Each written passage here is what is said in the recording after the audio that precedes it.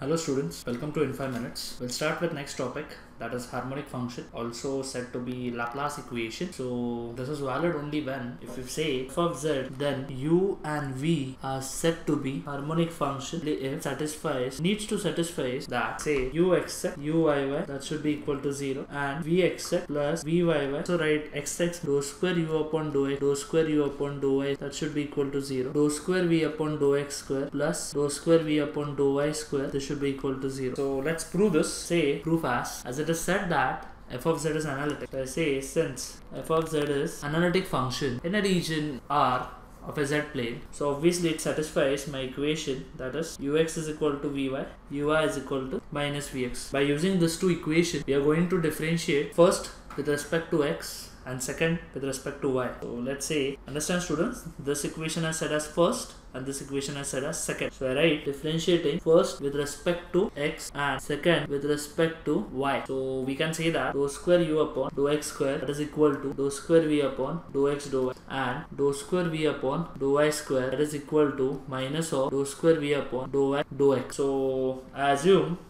something. I need to assume that dou square v upon dou x dou y is equal to dou square v upon dou y dou x. Normally it is same, but in some function it's not same. That's why I need to assume. So I say this as 1, I say this as 2. So by adding 1 and 2, when you add 1 and 2, I get dou square u upon dou x square plus dou square u upon dou y square, that's equal to 0. Similarly, as I differentiated here first with respect to x and second with respect to y, similarly if you differentiate vice versa, that means if you differentiate first with respect to y and second with respect to x, then I can say here I'll be getting directly now dou square v upon dou x square plus dou square v upon dou y square, that's equal to 0. So hence I can write here u except plus uyy that is equal to 0, v except plus vyy that is equal to 0. So this we can say when you say u is